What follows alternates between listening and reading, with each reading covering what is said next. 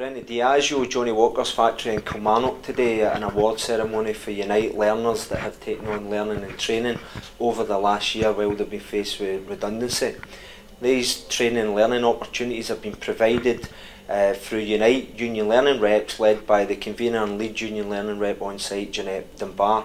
I think the biggest challenge is actually getting the company to take it on board. We spent a considerable time actually getting it up and running. Initially, Diageo as an employer was sceptical in the role that Union Learning Reps could play and the benefits that they could play to the site. This has now changed. Diageo recognise the contribution that Union Learning Reps have brought to the site, the benefits that they've gave both to the employer and to, more importantly, Unite members in this situation. So much so that Diageo now are looking to actively engage with Unite. But the positive side is the amount of people who have actually undertaken the training. All different sorts of training to help them when they leave here.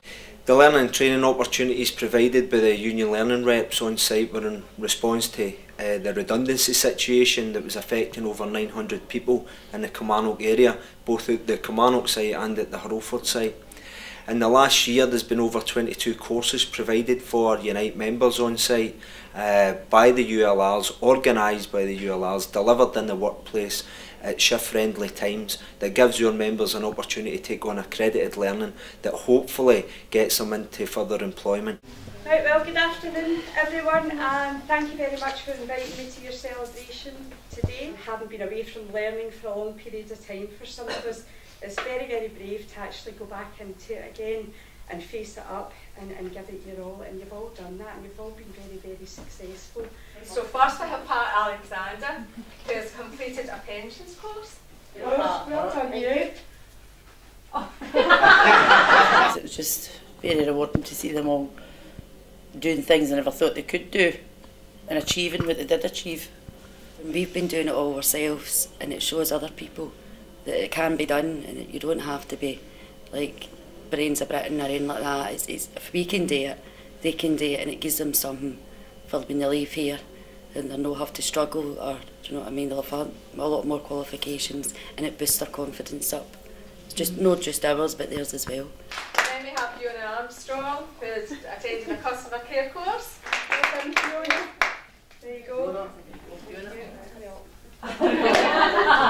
Thank you, that's excellent.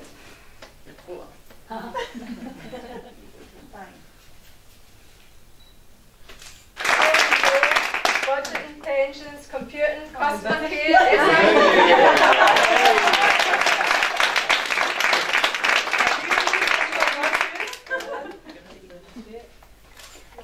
Georgina Cunningham, ULR, pensions, assessor training and customer service.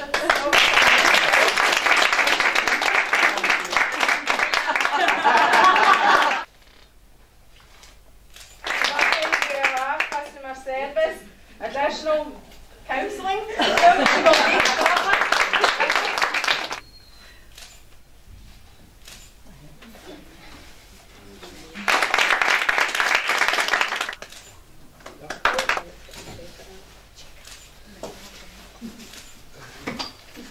Catherine Burnett, customer service.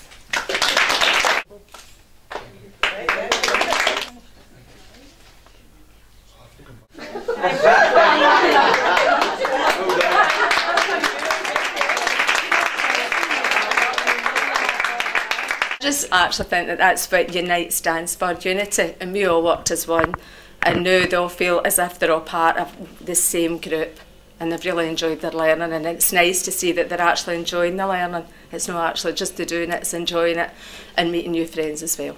When I started the ULR, because I'm no a steward, I found it a bit kind of, but once I got into it, and it grew my confidence and helped me help others as well, and it's helped me boost my confidence for college, and it's helped me help others to boost their confidence to go.